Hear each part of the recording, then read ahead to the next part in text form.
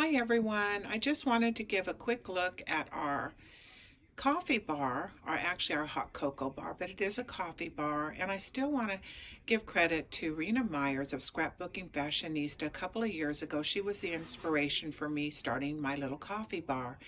And this year we are having a lot of company in for Thanksgiving and the first week of Christmas. So we went ahead and set the little coffee bar back up again. I don't leave it up year round, but I did set it up this morning, and we did a gingerbread theme. And it turned out really cute. I'm so excited to have everything set up right now. A little bit early, but we always enjoy gingerbread.